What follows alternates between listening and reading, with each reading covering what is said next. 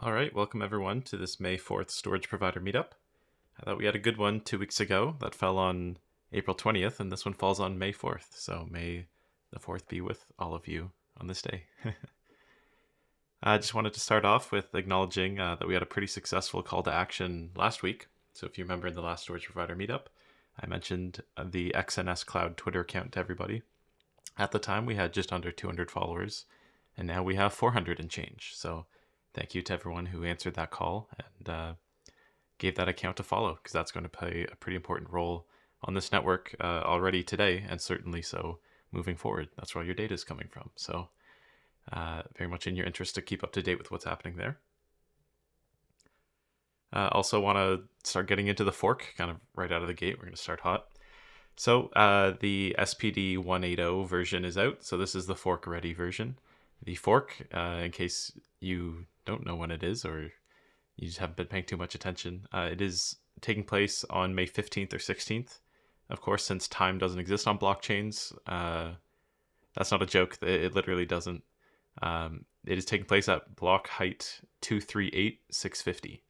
So that is expected to fall at some point on May 15th or 16th, depending on your time zone. So just make sure that you're updated to SPD version 180 by then. So at this point, DIYs of all shapes and sizes, whether you're on a full license or a basic license, you already have what you need to update. And a number of people have already been doing that over the last several days, so that's awesome. You will need to update or you're going to lose all your data, lose your contracts. Nobody's going to be happy. And we're not going to be happy because you're storing our data. So we would very much like you to continue being a good keeper of it, and we'd like to keep paying you for it. So please update. Examiners will be updating over the next little period. So hardware examiners, of course, hopefully you know the drill by now. You don't really have to do anything other than just check in, I guess, a couple days before the fork and make sure that your unit is updated. But the updates run automatically, but we haven't begun pushing those updates out yet, but we will soon. So I think that's all of the storage providers covered there in the span of like 90 seconds. Hopefully now all of you know what to do, right? Continuing on, so the web wallet, we should have a version release around this weekend, so in the next couple of days. That is also updated for this fork version. We are still working on the multi-factor authentication stuff that was discussed in the last storage provider meetup. We're not 100% sure if that will be ready in time for this fork release or not, but we'll let you know either way when it comes time. And yeah, we're going to have that new updated web wallet out in the next few days that will be running under the hood, that SPD 180. So it will be happy and ready for the fork. For storage providers, we have our April incentives paid. So I like touching on that when it's the first call of the month. So the April incentives have been paid out. They were, if you're keeping track, they were 1 day late. Sorry about that, but I do appreciate that nobody came running into the Discord and screaming any obscenities or anything about it. Appreciate your patience, of course. And now time for some announcements. I'm just keeping an eye out of the corner on the chat, and I have no idea what's going on in the theater chat right now. Nobody fall for it. Don't say it. I'm not even going to say it on voice channel. I don't know what's going to happen. We don't know where AutoMod listens. Anyway. Oh boy, which of the two juicy announcements do I want to go with first? I'll go with the one that's really hot off the press. So this came out like 10 minutes before I turned on my microphone here today. So this is really fresh. We have some Examiner deals and sales and a new model that's kind of interesting. So let's start with that new model. So we are now selling the Examiner as like a chassis. So it comes without drives. Pretty much any 3.5-inch SATA hard drive should fit. The unit will auto format it once it's plugged in. But that's essentially an Examiner model where you provide the drives and we provide everything else. So that is now being sold for a limited time at $9.95 US. Regular price $11.95. So that should be very interesting for people that already have their own hard drives. They have some of their own equipment and they see the value in an Examiner. But just kind of were a little hesitant maybe because they figured they already had some of the equipment. This is now a really good model for those kinds of people because we've been hearing from them over the last year or so. So happy to finally be able to offer that. All the Examiner goodness, just bring your own drives. On the other Examiner units as well, so the 16 and the 64 terabyte models, we are also, for that limited time, offering $200 off. So that would bring the 16 terabyte down to $14.95 and the 64 terabyte, let me double check, down to $24.95. That's a smoking deal. I don't have to think about getting another one. But yeah, that's all very exciting. Good time to buy an Examiner. And also kind of a minor announcement that it looks like Examiner related announcements are falling under the Exanet Services banner. So in the future, if you'd like to keep up with what's happening with Examiners, definitely give that XNS Cloud account a follow. We're on Twitter and Facebook and probably anywhere else you might want to find us. And that's where future Examiner announcements are going to hit first. The other announcement that I think will be interesting for storage providers, this has to do with basic licenses. We've not forgotten about you guys, even though I think some of you have forgotten about us. We would like to also, well, I'm going to make a bit of a pre-announcement today, so more details to come, but you heard it here first. That basic licenses that were kind of sold or activated before October 31st of this past year, obviously, so October 31st, 2022, we are offering an upgrade to full for $150. So that's down from the, I think, $350 normal price. So basics can upgrade to full for $150. And there's also a bit of a kicker that we're throwing in there too. That'll have a similar remit mechanism to the previous full licenses. So since basic licenses, I mean, we kind of made sure that everybody got a rebate back in the day. That was pretty generous of us now that I'm thinking about it in hindsight. So everybody got some kind of SCP rebate. So if you take us up on that deal, which you totally should, we're also going to kick in 1,000 SPFB through that remit mechanism. So I think that's about as sweet of a deal as we could possibly make it if you are a basic and you've maybe seen what full licenses can do, or maybe you've run your basic for a little while and you've kind of realized that, yeah, to an extent, they don't really run themselves. There's a lot of manual intervention. Or maybe you just want to support the devs because I certainly think they're cool people. Yeah, lots of good reasons to go for that that offer. More details to come, but yeah, I just wanted to make everybody aware. So that might start in, I've been told, about 10 days or so. So that is kind of the immediate future, but not like tomorrow. So keep an eye out for that. Moving over to the Exanet Services side of the house. So I was kind of looking over my notes for some of the things that we talked about in last week's call. So we touched on sudo removals last week, that was still on target. And now that 2 weeks has passed, I can say that, yeah, everything kind of stuck to the timelines that we set out. So billing is now live with sudo removals in place. If you give me like 30 seconds now, I'm going to explain what that means. So on most traditional clouds, when you upload data to the network, let's say you're using AWS or Azure or somebody, if you upload data to them, well, typically a couple things will happen. They will charge you for the space that is taking up. Also, a number of them will charge you for the bandwidth cost. So that's called ingress. That's not a thing on our end, or we don't pass ingress on to the customer. It's kind of a flat rate. We're happy to be able to do that. But anyway, so even if you were to upload a bunch of data and then like a month later you decide you don't want it anymore for whatever reason and you were to delete it, on traditional cloud, they would still bill you for 3 full months. So they have a 90-day duration policy. So that means, yeah, even if you upload something and then delete it shortly after, you're still on the hook for paying for it for a full 3 months. So that's a pretty typical policy in cloud storage.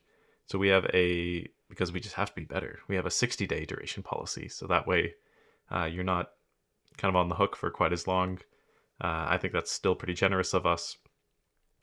So yeah, on our network, if you upload storage, the reason it's called pseudo removals is that we're kind of implementing the removals in the billing stage, not actually on the network layer. That's to come. That will be like full removals. That's what we would like to do, but that's a bit more work, and we knew that it was going to be a little too ambitious if we tried to target that for the end of April. So we've implemented this pseudo removals, which, as far as the customer is concerned, is pretty identical. You're still it's kind of in line with everything that I've described here, where if you upload storage, you have 60 days, I guess, where if you delete it inside that period, then you're still paying for it for those 2 billing cycles. But after that, then it's off your bill. At other cloud storage places, it's 3 months. So that's in place today. So billing is live with pseudo removals. Hopefully before too long, we'll have like full actual network removals, and that's just kind of neater, but that shouldn't be a holdup for anything. So for all practical purposes, everything's already as you would expect. Now looking through my notes here. So this billing is live. We are still using the $7.99 per terabyte per month pricing. This prices in everything that could potentially complicate using a network like ours. So I think of that ingress and egress that I touched on earlier.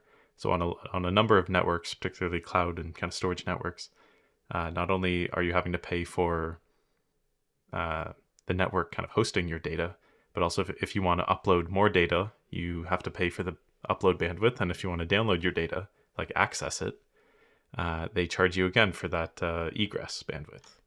But on our network, it's a flat rate. None of that is really a thing, or I guess if you get really nitty-gritty, it kind of is a thing, and we're just eating the cost, but that's fine. It's not too expensive anyway. So that's $7.99 kind of flat rate per terabyte per month. That is kind of flexible, so if that's a barrier for you, definitely get in touch with us. I mean, we're not going to totally race to like $1 terabyte a month or anything, but we do have a little bit of wiggle room on that, and stay tuned because that number may change before the end of the month. But you didn't hear that from me. Looking over all the good things happening in Relayer land as well. So we have in the latest kind of Relayer 2.1.0 that I think I discussed mainly, or I went over in good detail in the last storage provider meetup. So I wanted to explain some of the significance of what's going on with the kind of file manager and IAM tabs, which I'm totally happy to do because there's a bit of nuance to that. And I think it only really makes sense, the significance of it, if you've actually spent some time with it and seen its possibilities. So within the Relayer, we have a tab called the File Manager. And this File Manager is where you can create buckets. You can create kind of folders within those buckets, or you can put files directly into those buckets. It's just kind of a general portal, I guess, to be able to kind of view what's going on the storage side of your Relayer. And now, with that latest Relayer version, we've also added some insight into tracking the usage of buckets. So you can see the kind of history of files being uploaded to a certain bucket. That's also able to kind of be hooked into billing as well. So potentially you could actually see which bucket is costing you more than, or if you see your bill, you could actually kind of see where that source of the different components of the bill is coming from. So that would be pretty neat. And the IAM module, or Identity and Access Management, what this allows, this kind of has some synergy, so to say, with the file manager. So the IAM tab allows you to create different users. You can have full control over the credentials of those users, and importantly, the policies on what they can access. So this makes a lot of sense for an organization that has a couple different seats, or like multiple seats if it's not just one person using the Relayer. If there's multiple people and some of them only need access to a couple buckets, and if somebody in engineering needs access to a different set of buckets than somebody in accounting, who needs a different set than somebody in HR. then that's how you would go about doing that. And even within those different organizations, some people might only ever need to write and not have to actually read the buckets, that kind of thing. So all this nitty gritty security and kind of policy that takes place in the IAM module. And that is going to pair really nicely with Relayer MT. So Relayer MT, or Relayer Multi-Tenant, is a product that we're bringing forth. We're currently taking orders on it, and they are built to order. But this is kind of I guess in the way like an Examiner, where it's not just hardware and it's not just software, it's kind of a whole package. So the Relayer MT is a device that is a fully capable out-of-the-box relayer. So you can set it up, like plug it in, give it power, everything. Like it is a server-grade computer. But the software that it's running is ready out of the box to become a relayer for you. It can do all of those things that I've already mentioned, like setting up different users for different purposes. And it's kind of prepared. The Relayer MT, we've kind of geared it, at least in conceptually, to favor really well to our partners. So our partners are anticipating not only having different users on the same relayer potentially, but if we have a partner running Relayer MT, which is going to be a thing, by the way, then what they can do is also have not just different kind of buckets for different users, but actually have different customers as well at the same time. So if our partners have a couple different clients or a couple different customers, then that's going to be a very nice way to kind of centrally delegate the resources of the relayer and be able to track everything neatly and just have a really smooth end-to-end process. So that's coming forth. We're taking orders on that now. So if that interests you, and I think it's really interesting. I'm looking forward to seeing it personally. There's already a picture of what it looks like floating around out there. So come by the Discord if you want to find out more. But I think that's going to be really cool. It's kind of in a sense, we're kind of examinoring the relayer side, if that makes any sense. So moving on, wanted to touch on and kind of thank and highlight the efforts of the outreach crew. So if you are kind of in our Discord or you're active on Twitter, you may have run into some of them. But we have a heroic effort being performed by a group of kind of 8 to 10 or so in our community on a totally voluntary basis. They self-organized, and they are putting a lot of effort to hitting the streets on Twitter, kind of raising the profile of the Exonet services side of our project here. So just wanted to kind of acknowledge them. I'm very thankful for the work that they do. They're already getting some pretty neat attention on Twitter, getting some kind of likes and retweets from different MSPs. And I know that you know what an MSP is because I talked about that a couple meetups ago. So yeah, I just think that's really cool work. Wanted to highlight that because I'm very thankful and I think that they're doing cool work. Also wanted to highlight the Two Fun Uncles podcast. So we've touched on that, I think, a couple meetups in a row. But this last one that took place just this past weekend, they endeavored to set up a relayer live on stream. This was something that I had heard that they were a little hesitant to do because whenever you try to do anything live, it never works quite how you would like it to, no matter how many times it went smoothly in rehearsal. So they endeavored to set up a relayer, and it actually went fairly smoothly. I think that there was just one minor hiccup. It was just that when they brought the relayer online, it wasn't running the version that I thought it would be, but that was pretty easy to get fixed. But yeah, so I definitely encourage you to check out that kind of segment. I think Mike from Helium Street clipped that section, so you can even just see the like 5-minute little thing of two guys on a Saturday morning getting together, probably a little hungover, and setting up a relayer together. So that's really neat. And just wanted to highlight that because they're doing good work as well. So what is this new segment that I'm talking about? Normally, this is the part of the call where I have a lot of fun bringing on a storage provider from the community up to the stage, and we kind of hear from them, do a bit of an interview. So we've done that maybe the last 5 or 6 calls in a row and had great success. That's gone even better than I could have hoped. It's really neat hearing from people of all different walks of life that came upon our community, some knowing a lot, some learning a lot, we'll say, but all very cool people, committed. And yeah, I've just loved being able to share with all of you that kind of side of it. So what I'm going to try this week, we'll see how it goes. If it doesn't go well, then we're never going to try it again and forget this ever happened.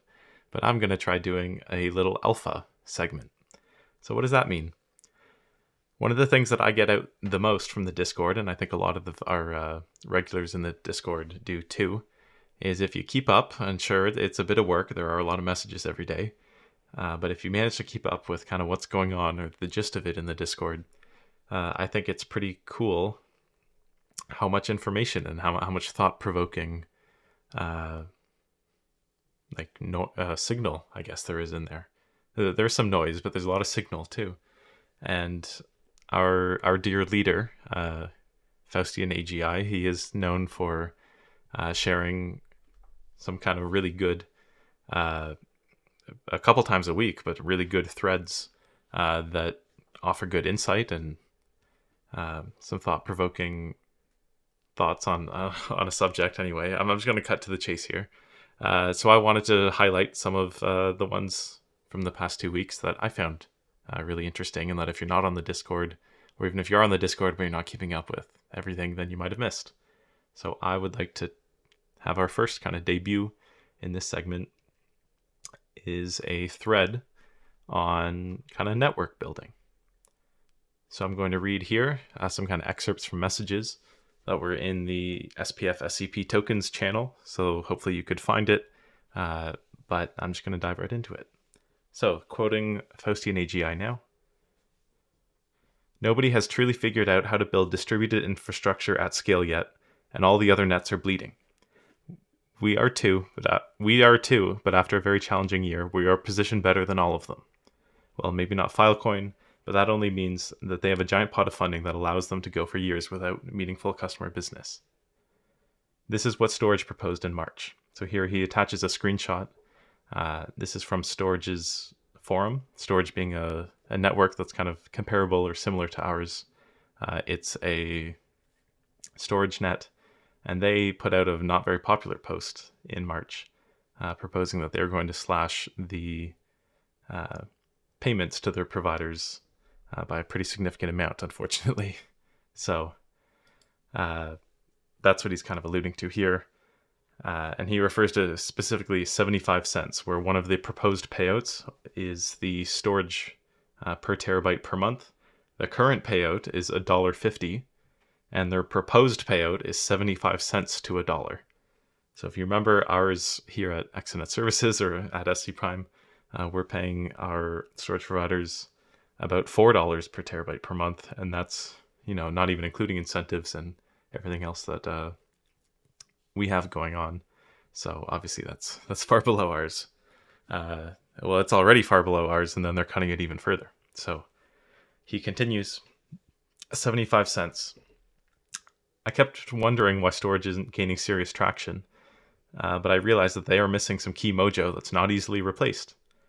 They don't use a distributed ledger technology for contracts, as far as I know, so their story is your data is distributed, but control of it is not. We own your data because you can't openly audit how we're distributing it. So that's being storage.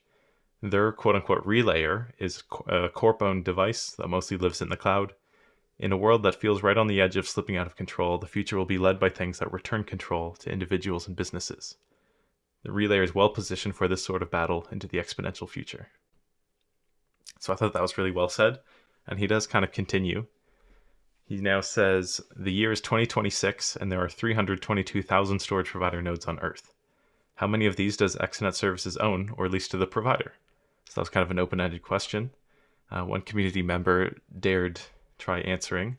He says, well, maybe 0, because that would not be very decentralized then if Exonet Services owned some of the storage providing nodes. And to that, our dear leader says, why wouldn't we want to be on the action? It's not suddenly centralized if we owned 10 out of the 120 pieces. Pieces in that case meaning the erasure coding pieces, so how the files are all split into shards. If there's 120 pieces, it isn't suddenly centralized if we were to own 10 of them. It's just good business. Plus, if a customer doesn't want to use Extent Services nodes, they can just choose not to in the relayer. True decentralization is leaving it to the customer. Maybe the Extent Services nodes run superior, or set the bar very high, and forces a regular storage provider to up their game. Or maybe Extent Services partners with partners, or confederations or individuals. They lease the node and split the revenue share. Storage provider pays less upfront for a leased device, but gets half the revenues. Also, what if we come into a town and land a bunch of storage customers, but there aren't very many storage providers in that area? We will use keyword and geo advertising and land a reasonable number, but what if it's not enough? Then Extent Services steps in and drops a bunch of nodes to complete the EC ratios.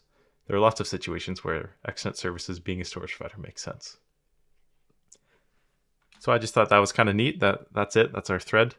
I thought that was very thought-provoking, and hopefully some of those who aren't regulars in our Discord kind of get a sense of the people who are regulars in the Discord, why we're here all day, and kind of chatting to each other, because there's some interesting alpha that you miss out on if you're not a regular. So hopefully you're going to try and share some of the highlights with you guys here on the storage provider calls. But I just kind of thought of that segment this morning, and we'll see how it goes. Then one last thing that I kind of can touch on to further stoke your thoughts. There was a thread that was posted the other day on Twitter by Masari. For those of you who may not be familiar, Masari is kind of a analytics/analyst group that specializes in kind of crypto. They have a reasonably large Twitter following, I guess, but their main thing is kind of data insights into various different crypto networks. They're one of the people who pushed forward the kind of tagline or the phrase DPIN. So that's Decentralized Physical Infrastructure Network. That's kind of caught on this year, and we lean into it a bit too. That seems to kind of characterize this type of network well. So Masari put a thread together the other day that was outlining some of the major DPIN networks. They were showing the kind of daily revenue of a bunch of different networks and plotting it. And they were saying that Storage and LivePeer were the primary revenue generators for DPIN through Q1. And then they kind of acknowledged that Helium is launching their 5G network soon, so that could change. I don't know a ton about Helium and what's going on over there, but I do know about storage, and I know about decentralized data. So I took a look at this chart, and well, I guess this is where this being a mostly audio-based production doesn't carry over very well. But if you could imagine this chart, the y-axis is probably the most important part of that chart. That's how much money is coming in per day on these networks. And all of them are pretty close to zero on this chart. Even the segment leaders, as they pointed out, Storage and LivePeer, they are not generating a ton of revenue. So that was one thing that kind of stuck out to me. My kind of editorial on that was that this is still very much anyone's game. Even the quote-unquote segment leaders are doing like under $500,000 a year in volume on their network. This is, nobody has real significant adoption yet. It's still kind of anyone's game. And when that adoption does come, it's going to blow everything out. Those kind of charts of where, the y-axis is like zero, and then way at the top of the chart is slightly above zero. Those are all going to look very silly in hindsight because, when these DPIN networks take off, and I'm convinced that they're going to. I mean, it's such a good idea. There's so many advantages to structuring a network this way, that I think it's going to just blow everything up when those eventually come. So I'm joined now by Ken. How's it going? It's going good. I think it's Faustian, but it might be Faustian. Oh, is that my Canadianisms coming through? My bad. I want to go over just actually something from another thread, and it ties in with everything that you covered already. Actually, sort of wraps it all up. and people can come back and listen to. To begin with, I have to say that this is not me soliciting capital from anybody here in the audience. I'm not advertising a capital raise right now. Everybody knows we're in the middle of that process, but the SEC has some pretty strict rules about what you can do and what you can't do. So all I'm really telling you right now is a bit of information from that process so that you can plan accordingly. And, that doesn't mean that you can gear up or do whatever. You might decide once you hear it that it means to gear down. I don't know. Um, I'm not telling you to give you any advice on what to do or anything. I'm just telling you because I want to be transparent about the process so that you know what's going on and can make decisions a bit more, uh, intelligently. And so the deal is that it's specifically about a use of funds statement that you have to put together when you do a capital raise. And what I want to say first of all about this whole capital raising process, I want to speak sort of to the people that are going to long tail this on YouTube as much as the people that are here right now. But everybody knows kind of that we have found ourselves in a pretty challenging place right now, and it's probably worse than you even think. But at the end of the day, it is what it is. Bear markets do that, and because we are a little different than other projects in the space, some of it's our own design. But the deal is that everybody remembers last year that we had a number of projected, cloud storage product deliverable dates. And, we really thought we could hit them. And, it really actually stretches into 2021. If you go back, I'll just give you sort of some background on what I'm talking about. IO is really key IP for our stack. And it's this, thing that we designed from the ground up. We forked over some code from Sia, but mostly we just used it as a framework. And with Host.io, it was a completely new thing. And the dev who built it, started out by saying it was going to take, a regular developer maybe a couple, 3-4 weeks to do, but because he knew exactly the way he designed it, he would just write it himself, and it would take him 3 or 4 days, and he'd have it done by the weekend. And it took 9 months, right? And because what happened is as we started to actually, develop it, it turned into such a significantly more important piece, and it had, a lot more to it. And ultimately it became the core of the relayer, right? It literally is the engine inside the relayer that distributes data out to the network. So, I mean, I think this happens with a lot of different projects and software development where you have to make decisions on whether you want to ship and then iterate that way, or you want to just go ahead and put a break on things and extend your ship date. And we don't really have that choice. And this is something that as I started getting into talking to people about raising money, that it's a little different, because the very broad overview right now in software development and startups is, iterate, ship fast, ship an MVP, ship broken crap, and iterate, and because your customers will tell you what they want, what they don't want. And that's the deal. And for 94% of the products that get built, that's definitely doable and possible. But when you're building a big global infrastructure network, to rival 3 big behemoths, that have billions and billions of dollars into them, and your customer, that you're going to target is business, and, you're expecting them to put really important business data and critical assets on this network, there's really no way to do an MVP. We could prove that it worked, and we did. A couple of people were using the relayer as early as 2 years ago and storing real data on the network, and asking why we didn't ship, why we didn't get this product out there. But when you really started to plumb into that and understand the what was built and what wasn't built, anybody who tried to use the thing for real data was going to fall in one of 22 different holes.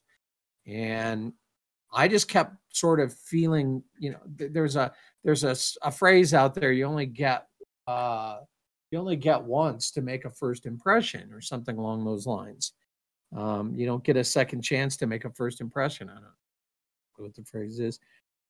And I just kept sort of thinking that if we got out there and, people kind of like fell into this thing and they said, yeah, I mean, it's cute, but it's never going to work or whatever. And then we'd have to kind of like fight back against, all that, when it just didn't make any sense. So, we talked about having a soft launch in January of last year, and then we went out and did a trade show, and then the contractor broke down. We went back and we did a very significant upgrade there. We fixed some things in terms of how stale contracts work. We had a lot of work behind that, having to do with sort of the ongoing contract statuses and renewals and so forth.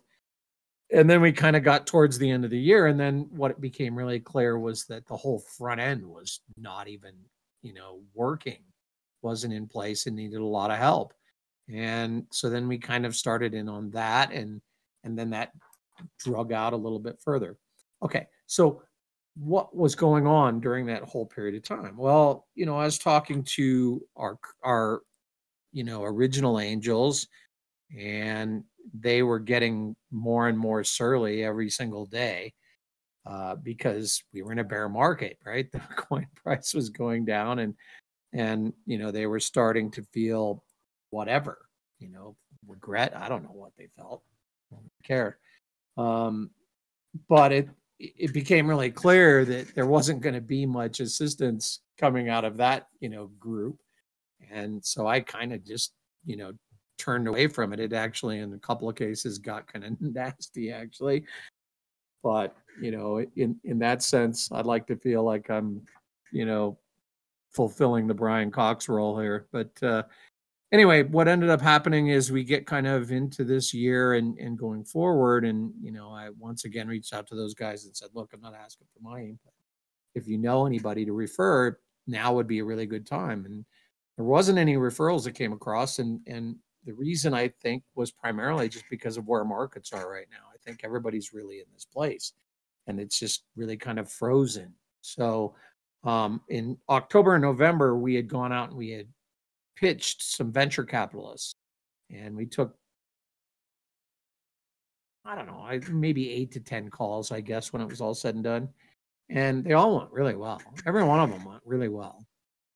I do sell this thing pretty well. So at the end of the day, the calls did reflect our progress. They reflected the quality work done by the team. They reflected the fact we built a great network with all of you guys. And they reflected my ability to talk a lot of bullshit. So, they went well, and none of them went anywhere.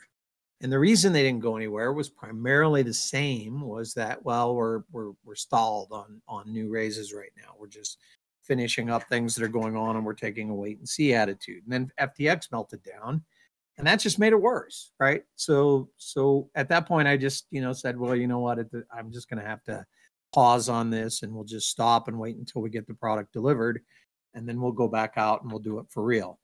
And I thought at that point in October and November that the product was going to be delivered in January. and it didn't. And we kind of continued to do our thing. And so a lot of that's on me. Maybe most of it's on me. I don't know, but I'll own it. And at the end of it, what ends up happening is we start to get into February, and I can see the finish line now, by taking a bit more, or a different sort of approach, I guess we'll call it. And what ends up happening is we finally get the thing out the door here in April. It's still not perfect, right? I want to just actually do this here real quick. I don't know how this is going to work because I've not done this in the theater yet, but let's see how it works. So I'm going to share my screen here with the website, and I just want to show you this. So we fought this long internal battle internally because there was this weird thing, when the humans really needed to come into the game that I was really struggling with, and it was that it was really hard to set up a relayer, and it was really, it was a challenge, right? And here I am sitting here. I've said this from day one. I wrote the relayer docs literally back in 2018, by the way. So the relayer has existed the whole time as far as an idea. And I said in the very beginning, I said, people that use AWS or Azure or Google or even some of the second tiers, they just are going to balk at this idea of having to run something separately until we can actually get the marketing messages out there about why you really want this, why you want to control your own data, why you want this power to hold this. So you want this device in your facility. You want this thing to set up this relayer in your facility. We didn't have that messaging quite fully fleshed out. Plus, some things hadn't happened yet, right? Like, Jeff had posted some articles about, cloud storage was moving back off the cloud into on-prem and hybrid. And, that's been a trend for some period of time now. It's not slowing down, by the way, the cloud uptake. We're still on a trajectory of increased cloud uptake as we were before. It's just what's happening is a lot of people are starting to realize that they have multiple clouds in operation. They need to get better control of their cloud work. And ultimately, they're starting to do that. And part of that has to do with these devices that are living locally. So that's good for us because it really helps our messaging. But the second part is that our messaging is now becoming pretty clean as far as owning your data.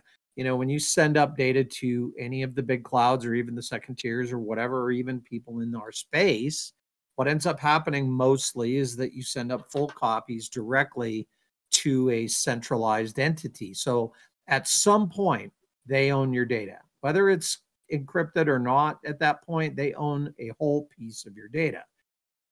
If it's encrypted, then it's a little trickier. But if it's not encrypted, they own your whole data and they can actually do stuff with it.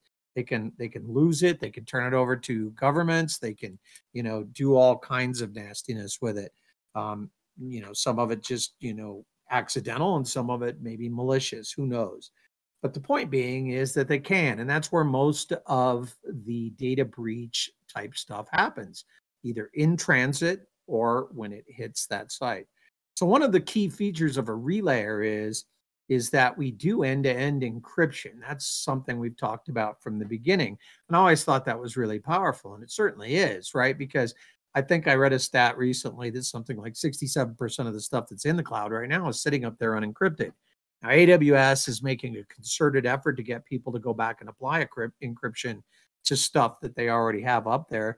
But it's just like people here. There are a bunch of storage providers that never show up for these things. They never even listen to the videos or whatever when they're put out afterwards.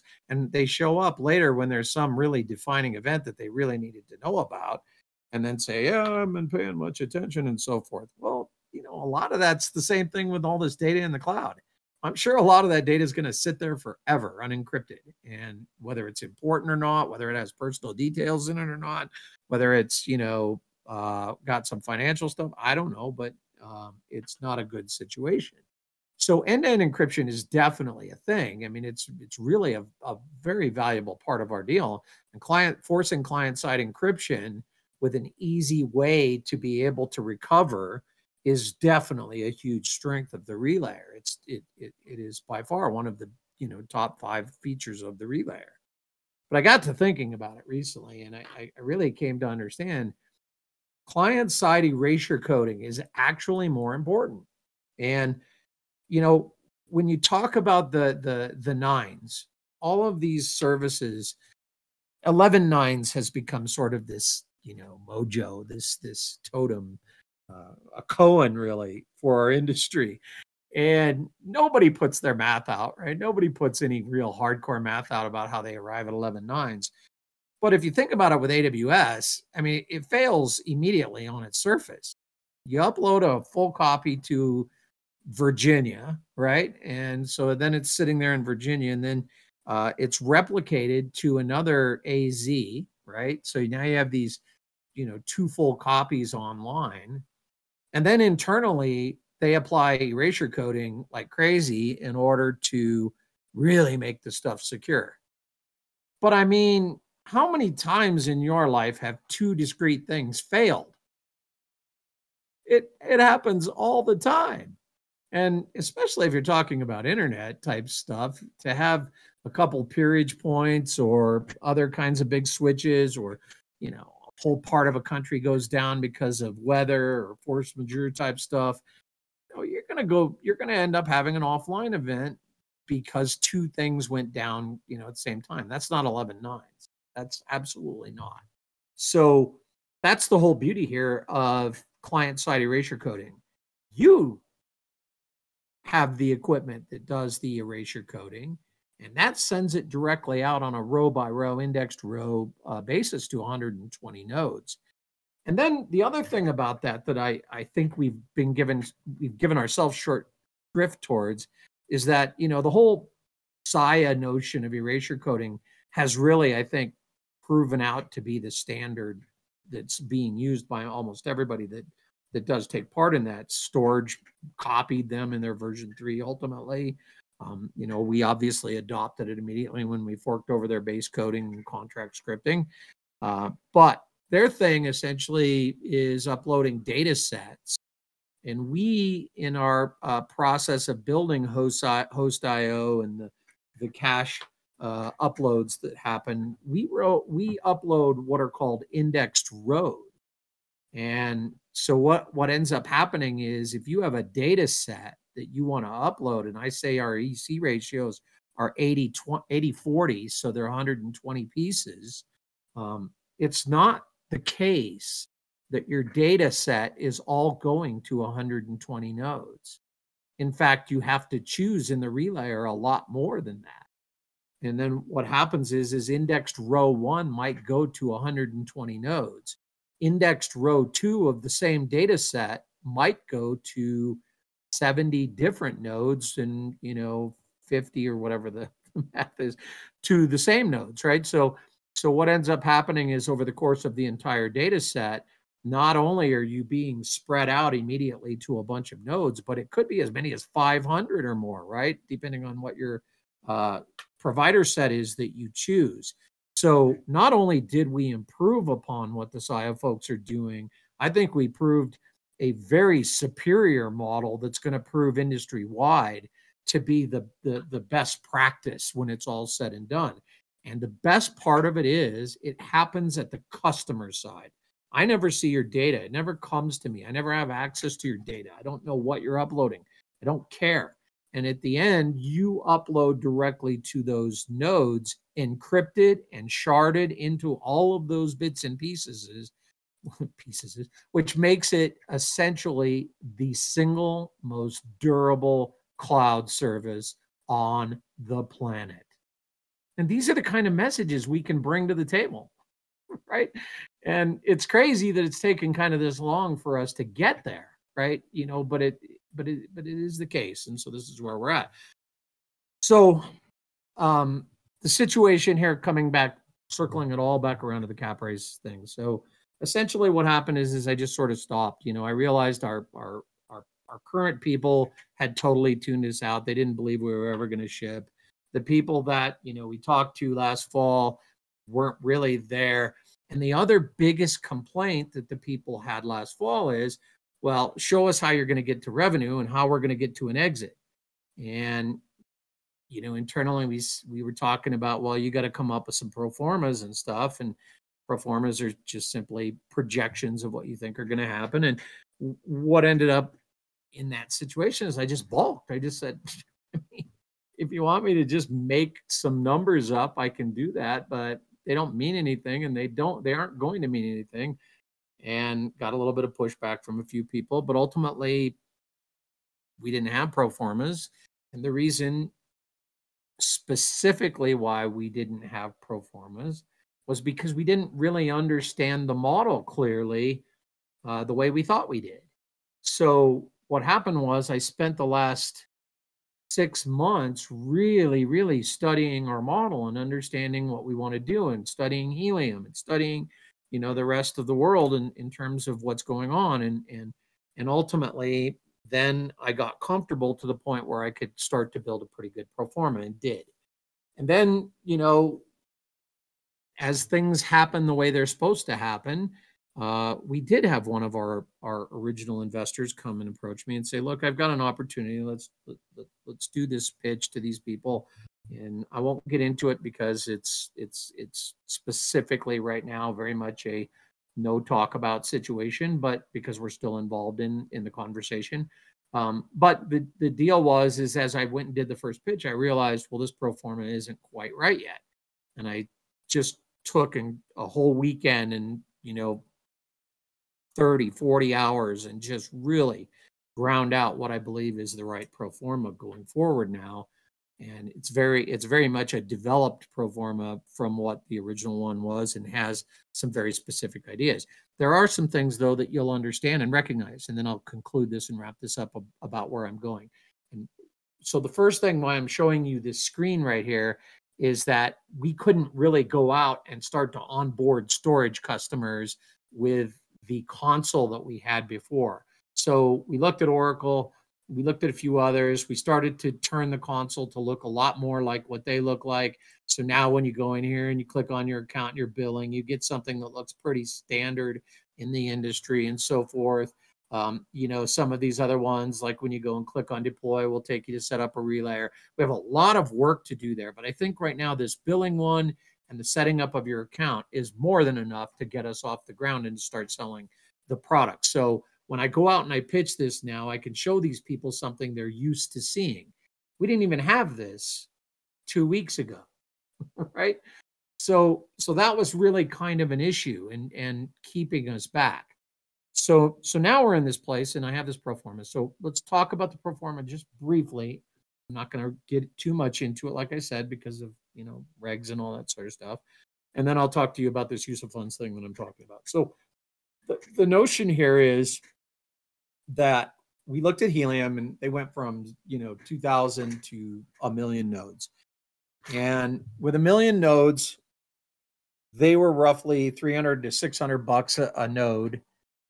I don't know how much the helium team earned off of every node sale. I don't know what their licensing structure looks like and how much money there is in there for licensing. But that $500 number seemed to be pretty, standard and generic and easy enough to model off of. So our standard, node when you get it out there is probably 3x once you get rid of the rebates and all of the stuff they're over. So I've been banding around this number of 300,000 nodes. And if you look at Helium's timeline, Helium started in 2013 and then, dog paddled for 5 years trying to figure out how to do what they wanted to do. And then along came crypto altcoins and they, got the bright idea and off to the races. Obviously, it worked. I mean, it showed that a tokenized incentive network can really do a great job. They kicked it up to a million nodes, and now they're about 450,000 that are actually live because they didn't have any business on the back end to handle it. So one of the things that we built into the pro forma is that we will stop selling nodes at any point in the next 5 years that we are not hitting a specific percentage in terms of storage on the network, right? So I'm not going to tell you that number right now, but it's a significant number. It's not like 2%. It's not like 5%. It's a real number. And the idea is that as long as we are not at that number in terms of amount of used capacity on or used storage on the network, we will stop selling nodes. We will ask our manufacturers to stop selling nodes. We will essentially put a pause on growing the network. But we also have in that same exact document 0 to 300,000 over the course of 3 years. So 36 months from now, well, actually 3,000 to 300,000 in 36 months. They did helium in less than 2 years. So I don't really see, us doing 300,000 in 3 years being all that big of a deal. It's just like Backblaze. It took them 12 years to get their first exabyte of used storage, and then they did their second one in something like 2 years. And they're probably on to their third or fourth or fifth or whatever by now, because that's just how things work. And that's how it will work with us. Helium takes 2 years to do 1 million nodes. We're probably going to hit that 300,000 a lot sooner than that. I know that sounds crazy, by the way. If you think about it, people right now are shaking their heads and they're like going, how's that going to work? You're not doing anything. You're not going anywhere right now. And I understand that that's how the generalized feeling is in all of sort of this ecosystem right now. But it's wrong. And it's just wrong in all kinds of ways. Because as I said, I haven't really been out there beating the street for money. I, I I do every now and then mention to our internal investors that there's this opportunity, and they don't take me up on it, and they're stupid for it. They're just outright stupid for it. Because what's going to happen is in a couple of years, they're going to see everything that we've been saying, right?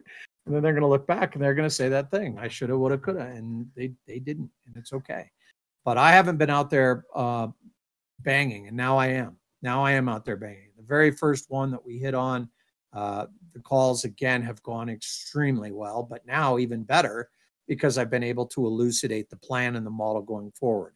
The revenues that we are projecting for those years are very, very positive, and we don't spend much time in a cash negative sort of situation. We get to EBITDA positive in year one and very early in year one, and there's no reason why we shouldn't for a couple of conditions.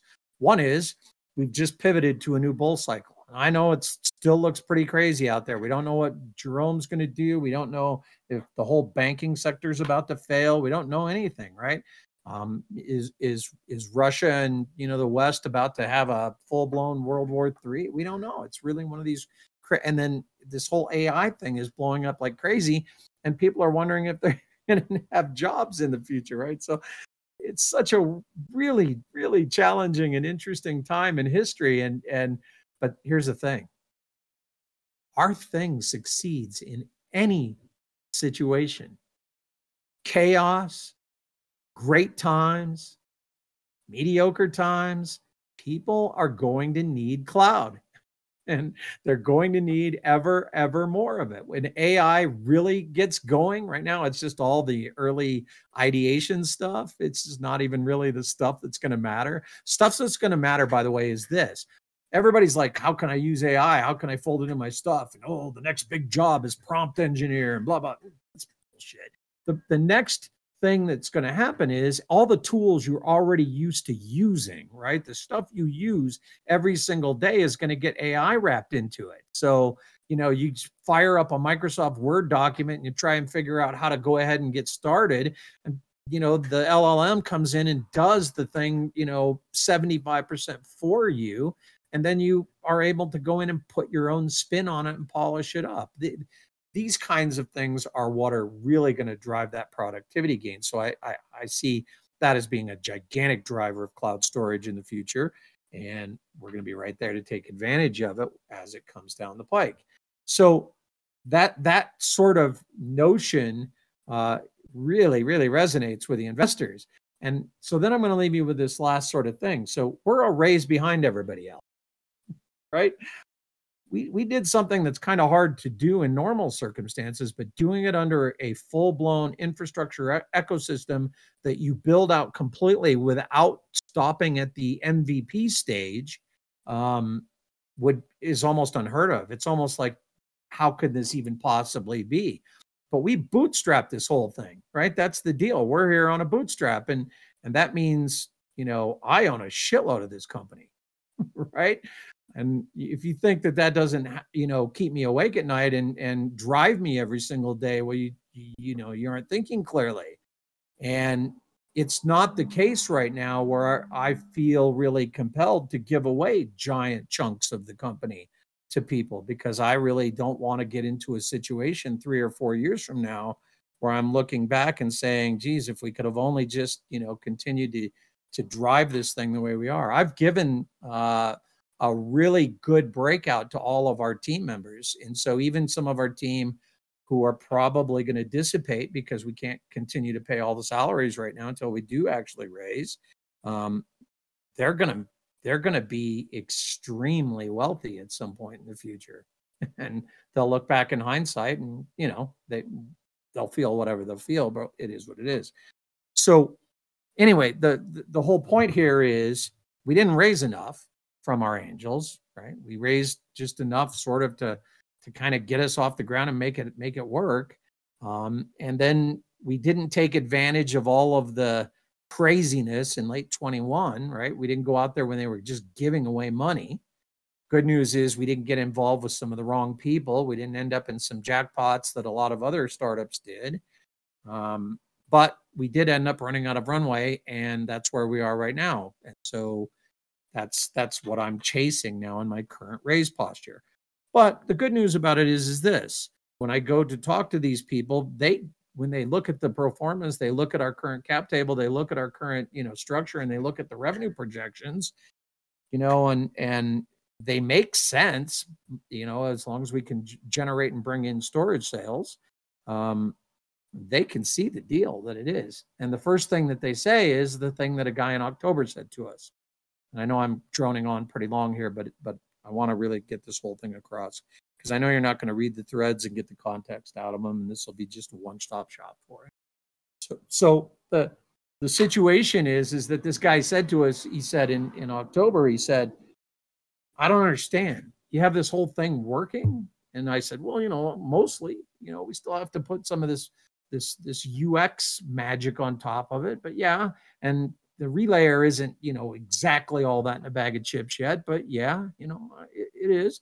And he said, well, I don't get it, because this is a Series A already. You should just go back, put your time and energy into auditing your financials, get your polish put on your product, and then just go and get the real money, because this is a $100 million company right now. And, I couldn't argue with him. I agreed with him. I've always believed that. But the problem is that the relayer was really fucked up and hard to use. So that's part of what we've done in the last couple of months, is we made the relayer lead pipe simple to set up. And now it's a joy to use, right? It's really easy, and it's clean, and it's actually pretty fun to watch. It's something that's neat. And it's going to get even neater when you get more and more capabilities for provider selections. So one of the things I'm able to tell these people now in my pitches, and as I said, this very first one is still ongoing, so I can't really talk about it. But the deal there is that they want to know about an exit. And it's like, typically on an exit on a startup, what are you going to tell them? You're going to tell them, well, I mean, typically there aren't a lot of, exits when you're first on pre-seed and seed. And this round we're on right now is seed. We did 2 pre-seeds, and this is seed. And so you don't really start talking about exits until you get past your first institutional round. But the thing I'm able to say right now is we can start doing the dog and pony for Series A within 10 to 12 months. There's nothing stopping us, as long as we start onboarding storage quickly after we generate this next raise, from going back to Silicon Valley and essentially just starting to work the big players and saying, look, this thing works. It's already got this much use. It's end-to-end complete. And by the way, we're starting on compute. So, I think that's going to be just a simple process. And in a Series A, there are ways that I can actually help exit people that are willing to bring on the money for us right now. Not totally exit, because they won't want to, though. Some of them will want to take more, but at the end of it, there will be some de-risking going on. People will want to de-risk and take some fruit. So that will be a possibility. So I'm going to just go really quick to what the use of funds looks like, because I think it's really valuable to what you guys are doing. And if you're sitting there scratching your head and saying, well, where's the storage? You keep talking about the storage and there's no storage. I don't know anybody who buys storage. That's never been my business, background. I don't know any MSPs personally. I don't swim in those circles, and I don't, have anything out there. So there's only 2 ways that I can really see that are quick to get us to those places where that storage lies. And by the way, if decentralized distributed ecosystem infrastructure um, could just easily, through some simple brand marketing, attract customers, then storage would be way, way, way beyond where they are right now. But instead, they're cutting their provider payments, which tells you an awful lot about their mistaken architecture. They took some of parts of Saya, but they took some things and really skewed them the wrong direction that Saya never would have done. So I think that's what they're running up against right now. In our case, I think we solved everything pretty perfectly. So coming back here to the storage customers, how we're going to get them. Well, first thing I've done is I've gone out there and I've whittled down the people I'm contacting to just people who focus on this stuff, with the idea that they focus on this stuff because they have actual connections in our industry, and they can go out and they can talk to people about onboarding a lot of data. And this is the funny thing, and you're not going to believe this, or you are, I don't know, and I don't care, but I do know that this is a fact. We have 66 petabytes or whatever it is in capacity out there, and it seems like it's an insurmountable thing. We've got 2 petabytes of used. We literally had a celebration to celebrate 2,000 terabytes. There are thousands of companies on the planet that have, tens and 20s petabytes of their own data. It's only going to take 1 or 2 customers to show up and start spamming the network with all of their stuff to put us into a really clear and critical kind of upscale. So that's what's coming, whether you believe it or not, right? That's what's coming. And so I'm focused entirely on people investing in this thing that have connections and background and knowledge in that direction. If somebody came up to me, and in fact, this is probably this thing I said at the beginning, which is that, things are happening for a reason, and they're happening in the order they're supposed to be happening. If the angels came up to me today and said, well, look, we want to buy in big, I'd probably let a little bit of that money in, because we need it obviously for salaries, desperately in some ways we need it for salaries, but I wouldn't go very far with it. I wouldn't allow too much of it, because they're all real estate guys. They don't know dick about what we do, right? And then they come and try and, give us ideas about how we ought to do it. It's just like, it's not even square peg, round hole. It's square peg and, there is no hole. I don't know. So this notion of talking to people that really know what we're doing has been really refreshing. The conversation I'm in right now, I could tell you, but I can't tell you. These guys, they're in the business, right? They get it. And so for them, if they do ultimately come aboard, that'll be a big plus right out of the gate, is that they will hook us up and steer and, bring people and so forth. So that brings me to the final thing, which is the thing I started with, which is these funds. So maybe you're not understanding this, but, yeah, I got to pay my team. And right now none of the team is collecting a salary, by the way. Every single person in that upper right area is now working for you for free. And that's whatever it is. You'll have to decide what that means to you. It's awful, and it's not going to allow the team to hang together. We are going to lose team. It is what it is. And then we will have to reassemble as we get the funding that we need. But the whole notion there on the use of funds is, I've got about 40% of the money that we're asking going to personnel. First of all, to pay the people we currently have, to provide some raises, because nobody's ever got a raise that's worked here for us. And that's going on several years now for a couple of people. And then second of all, to almost double the team, because that's what we need right out of the gate. We need to get the team shored up, onboarding Bob. Bob's been sitting in the wings. He's still very much every bit as psyched as he ever was, but we just couldn't afford to bring him aboard. And so onboarding Bob and splitting up the duties at the top, so that I have more time to get out there and focus on sales and marketing, is a critical function right out of the gate. You wouldn't believe how much time I spend doing bullshit that just keeps me away from doing stuff that can bring storage onto the network. And it just sort of multiplies in this kind of a project. 20% right out of the gate needs to go immediately to compliance and certs. We have to get that process and ball rolling for auditing. I think in some ways it's going to be pretty quick for us compared to others because there's some things that we do naturally that some of the cert agencies are going to accept, like end-to-end client-side encryption. As long as you're using military-grade encryption that's well-known in the industry, they're going to accept that as a thing, right? And, X-Cha-Cha 2020 is the uh, encryption underneath this. And I think that's you know, well along the line of fitting the bill. It's AES 256, if I recall correctly. So, we're in fine shape there. So compliance and search.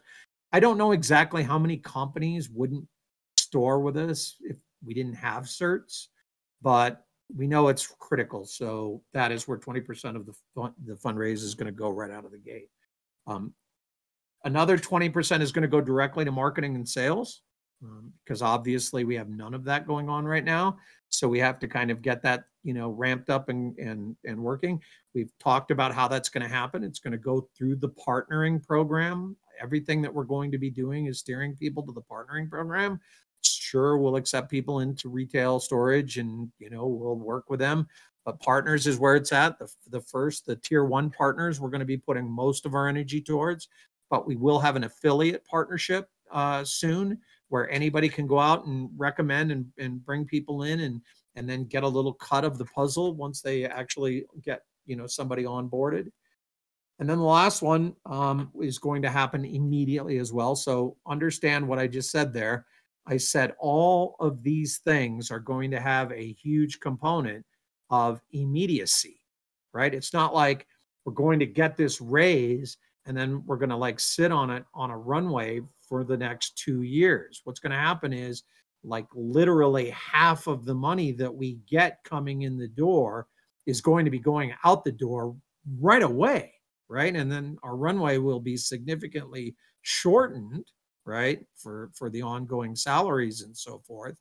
But the beauty of that is as I said, we can pretty easily be EBITDA positive month 3. Right? It's a beautiful model. It's crazy beautiful. And I'm really happy I happen to own a whole bunch of shares of stock in it. But the deal there is the last one is exchange listing and market making. And this is the thing that's really held us back for years and years and years. We did get some exchanges and we didn't understand it. There's not really anybody out there that'll just teach you this thing. What happened with Probit was really an eye opener because I've kind of gone back.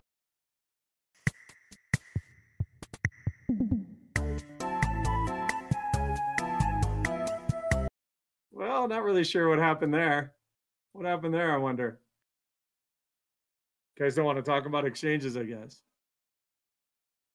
Well, let me just finish here because this is literally the last 2 or 3 minutes. So the notion here is we went to Probit, and Probit took a Bitcoin from us back when Bitcoin was higher than what it is right now. I don't remember what it was costing. We got onto Probit. There wasn't any, volume. And so what happened was they had market making that they gave us for like 90 days. And in their view, market making is just wash trading, right? And they did it. And so in our thing, and look, this is crazy what's happening right now. So now all of a sudden everybody's showing up, right? We're not going to go through this again, right? You're going to have to go back and re-listen to the first 90 minutes or whatever it was. You're going to be totally confused because I'm starting at the end. You're going to get 2 minutes of conversation and then I'm going to hang up the phone. Never a dull day around here. Anyway, what happened with the Probit was we were going to get, banked or whatever, probably. And I just was waiting for the year to end to see what would happen. And what happened was the wallet started freezing up for some reason. We couldn't figure out what was going on. And I kept arguing with them. There was nothing wrong with the wallet. And they kept not telling me the real story of what was going on. But later on, I came to understand through this behavior of their really asshole rep, the business developer guy, that essentially they were taking us hostage and they needed money from us.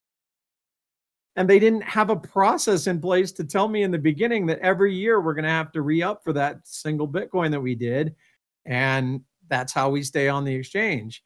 Or the other thing is we have to get market making in place. And he never actually came out and told us that. Instead, it was always this weird bullshit, and it just was maddening type stuff that would make you want to go fly somewhere and meet the guy to beat the crap out of him. And it's just an awfully weird way to do business, and that's how they did it. And ultimately, we decided to leave because couldn't have him taking custom community members' wallets hostage. It was sick, but it was a bigger exchange. And at the same time we were there, we were also on an exchange called Whitebit, which is now 18 on CoinGecko. So a big exchange, one we could have probably done well with, but we didn't have market making understanding under our hood, and we didn't have any money for market making. Even if we did, all that meant 2 years ago to do market making was, oh, hey, we'll buy all the mining, yield. And of course, the problem for us is up until 2 weeks from now or 1 week from now or whenever the 15th is, the mining yield was 100% sold.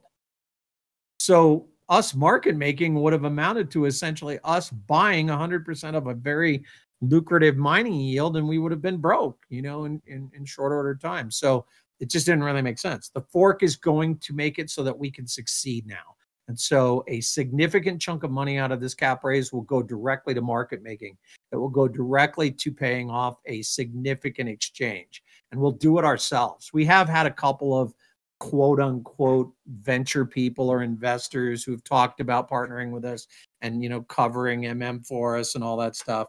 But every time you talk to them, it's always opaque, and it's always, filled up with a bunch of nonsense words where they don't commit to anything, right? In the end, you just know it's just going to cost you an arm and two legs just to get where it goes. And what they count on is they count on the price of the coin going up a lot, so you don't complain and you don't bitch about how much is being extracted by their company, right? So there are a lot of real good market makers in crypto. There's also like 90-10 really shitty market makers in crypto. And so that's a learning and a knowledge I've come to get now.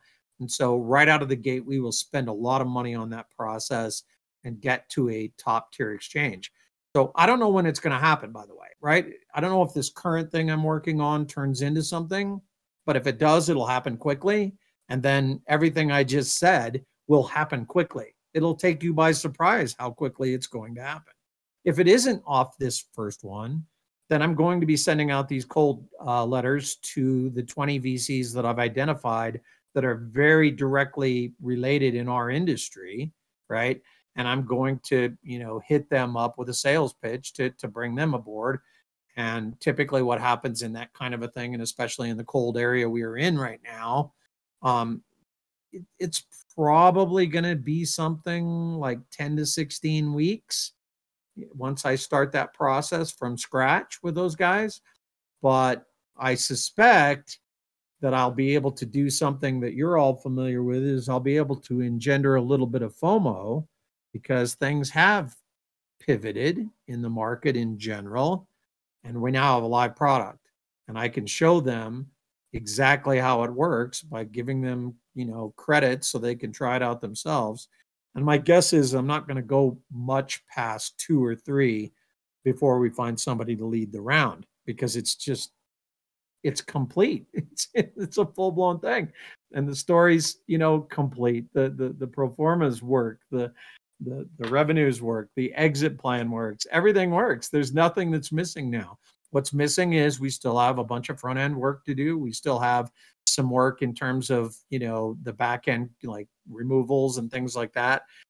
So that's got to get done, and ultimately that's part and parcel of what we intend to use our capital for as it comes across, and to get all that thing out the door. And then once we get past that, we will start immediately on compute. So Examiner Extremes will get designed and out the door, and we will start on compute. And compute is the be all end all of this whole thing, right? So I know it really feels like we're not really moving, right? And it feels like things are not going anywhere, but you have to really understand where we are and why we're where we are, and you have to understand what's going on. I'm fully cognizant that we may lose a couple of our good team members before this actually comes to fruition. And, I'll own 100% of that, even though it belongs on a lot of different doorsteps. But at the end of it, it doesn't change anywhere I'm at, doesn't change my attitude. I'm still as pumped as ever. And In fact, right now, I feel like these calls are exactly where they need to be, and we're in exactly the place we need to be. And I don't even feel bad for the team that end up leaving. Like I said, they're going to be phenomenally wealthy when they're all said and done.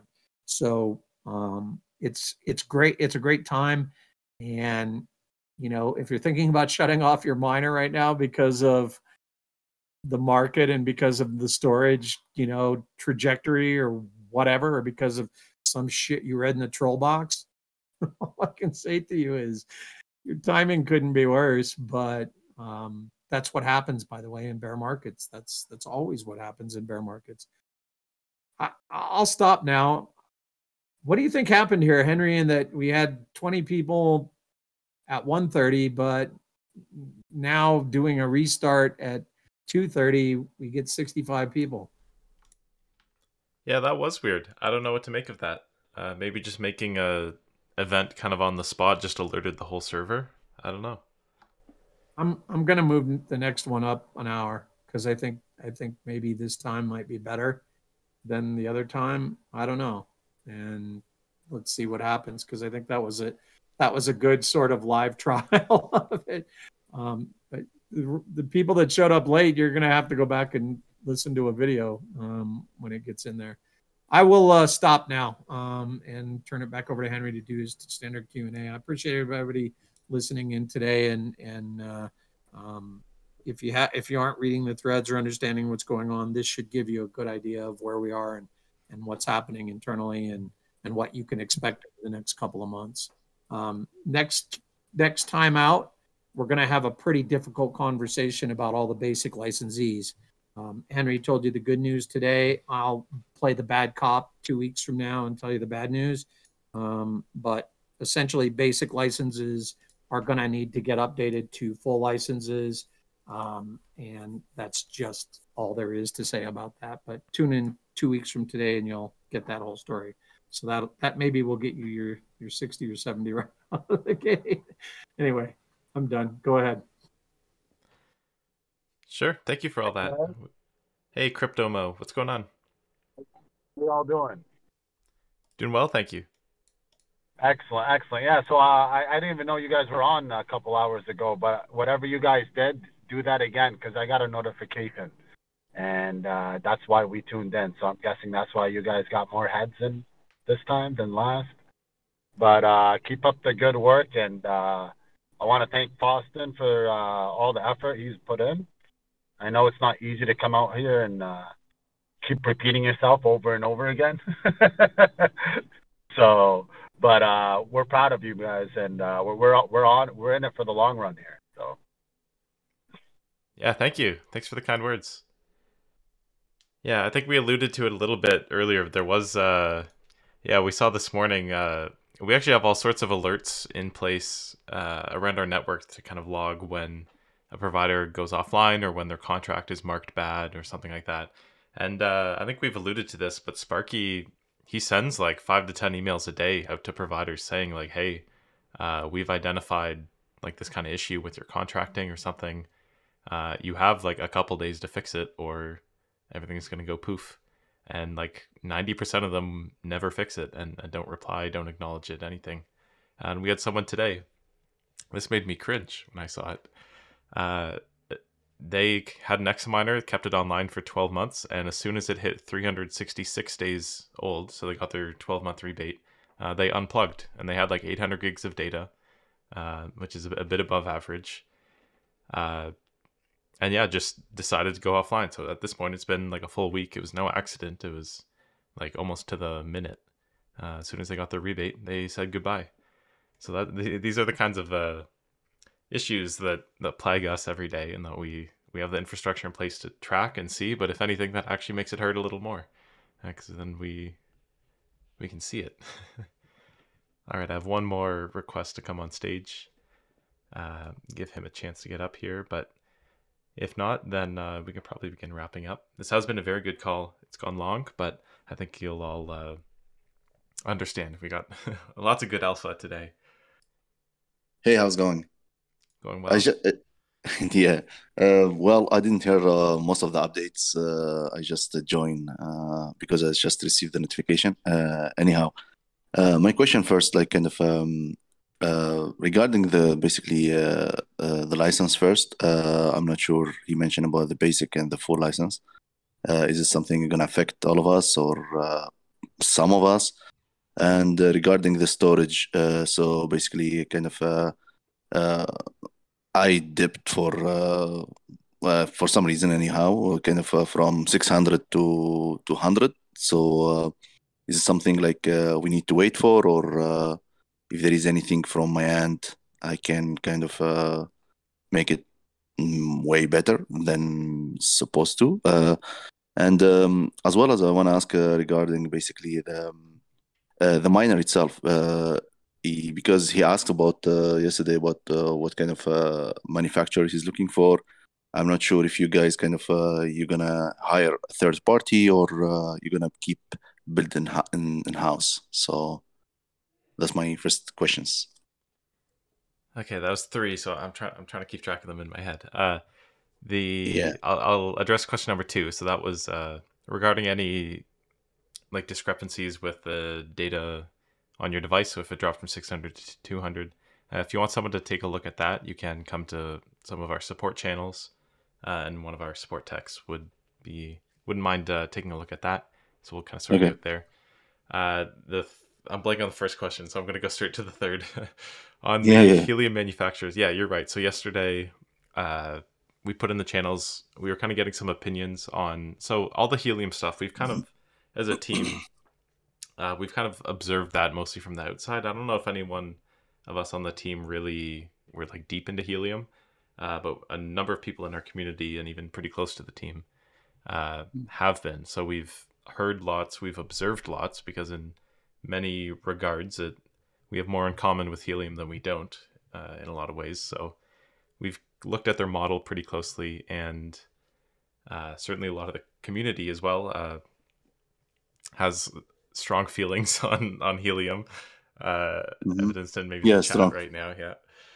Yeah, Um, yeah. I'm in helium as well. And I will tell you this, like it's a kind of a red flag if you're gonna talk about helium. Like for me, it's yeah. kind of it's Yeah. it does the project at all. Like kind of I don't know. But there were definitely Yeah, some things that they did right, and I think there's a lot we can learn from. So we did ask yeah. yesterday in the channel what people's experiences were with certain helium manufacturers, and like kind of did people have a preferred helium node vendor? Because we wanted to kind of be able to distill who were the best couple helium vendors. I will tell you this from my experience. Basically, the average waiting time you're looking for, like it's 6 months. Yeah, well, Just, that just goes back to like if you remember early 2022 when we kind of shut off the X yeah, Miner sales, that was exactly to avoid a situation like that. yeah. I Um, hear you. That's why I jump in next minor. Yeah. yeah, yeah. So yeah, we got a number of replies to that kind of open question of like what are people's thoughts on different helium vendors. The kind of Hmm. goal with that, I think we said at the time, was just kind of check them out and potentially reach out and see if they would be interested in maybe doing something with SCP. I don't think Hmm. I can really say anything more on that, or maybe Yeah. there isn't really more to be said on that at this point. But that was kind of what our thinking was to see if there were any clear winners and if we could get some partnerships maybe, or just see what their thoughts would be. As well as I always have a question regarding like examiner and Akash. It seems like you guys have lots of similarity, but I'm always kind of wondering what's the differences and why examiner compared to Akash, as it seems like you guys you are in the same boat, kind of. Yeah, I'm not intimately familiar with Akash. I think they do compute and stuff, right? Yeah, yeah, they do. Yeah. And they Yeah. pitch basically the beginning when they first start, they pitching the same as you guys start with. Is basically providing storage and kind of getting like kind of instead AWS basically to offer like for big clients, kind of small clients, they can as well like take advantage of the storage availability across the globe. Because I'm asking you this question because I'm thinking as well like, is it the geolocation has very important part in the X miner or doesn't really matter where you can kind of let's say tomorrow I want to move my X miner to Africa. Is it something like is gonna be kind of downgrade my X miner, or is gonna be kind of something you guys you're looking for basically to extend other places, other countries as well? Yeah, so geolocation definitely matters. What might be an Yeah. issue is if you just pick up your X miner from one continent and drop it into another. That could be Yeah. challenging, particularly when it comes to like regulation. So a lot of our EU Mm. users, they definitely go out of their way to make sure that their data is staying not only within the EU, but even sometimes, if they can, just within the country that they are from. Uh, so that it would be a challenging situation if you were to pick up your X miner and suddenly drop it somewhere very far Yeah. away. In Okay. terms of performance, performance would also suffer. There's a lot of efficiencies in having your data stored nearby. Like Yeah. even other than just latencies, it's even like BGP level stuff. So like routing, there's efficiencies to being nearby and not having to make as many hops. Um, so yeah, there's a lot of considerations. So definitely performance regulation would be the kind of main ones. But Okay. there's also probably tiers of data that's less important for. So like really cold backups, something where somebody uploads something once and like may at some point try and access it again, but maybe probably not, and definitely not anytime soon. Then that would be like a tier where maybe performance wouldn't be super important. And they can just go with whoever is the cheapest or whoever has the most capacity. But there are a lot of other uses where those would be considerations. Okay. Yeah. So If there is anything, sorry. else, like we as X miner, we can help in this project beside keep our miner running 24 24/7. Yeah. So kind of the continuous kind of theme that I think I've been trying to instill among these storage provider meetups is to just kind of get people thinking of how cloud data is used in their life. So everybody works at different places. Everybody has like a different kind of network of friends or family. And I've heard stories even when I've had the storage providers up here over the last couple storage providing calls, and we've kind of met them. Well, I guess that maybe doesn't mean a lot if you haven't tuned into the last couple storage provider calls. But I've had various people up here kind of saying what their experience in getting into storage providing has been, and a lot of them are also kind of involved, or at least following what XNet Services is doing with the relayer. And kind of the biggest ask that I could make um, in that regard is to just kind of follow what we're doing, understand at least at a high level kind of why it's important, and then try and find ways to apply that in your everyday. So I think everybody has some kind of awareness of maybe what with their workplace, like where that data is going, some of the challenges that might be related. If they have a cousin who works in IT department or something, ask them like if they're using cloud and what their experience has been. So yeah, Okay. just kind of evangelize a little bit. It's not a big ask, but just consider it. Yeah, play the field a little bit, and I think that would Okay. yeah, if all of us do that, that could really go places. Okay. Okay. Sounds good. Thank Cool, you so thank much. you. Yeah, you've asked good questions, so cheers. Cheers. Okay, I think I'm gonna have to cut us off there. This has gone pretty long, but I'm really pleased with a lot of the interaction we've had. Covered a lot of ground this call. Heard from a bunch of different people. Uh, yeah, I feel kind of renewed with this call. I hope you guys get some of the same vibes that I feel. So thanks everyone for showing up. This has been a very special storage providing call. May the 4th be with all of you, and thanks for coming in. See you again in 2 weeks. That would be immediately after the fork. So this is the last time you're going to hear me before the fork. Get your storage providing nodes on SPD 180. If you're a DIY, you already have everything you need. So check the documentation. I promise you it's in there. And if you really can't figure it out, come by Discord and we'll link you to the right place. If you're an examiner, of course, you don't need to do anything but just kick back and count your tokens as they come in, I guess. Anyway, all of you take care, and thanks for coming. Bye.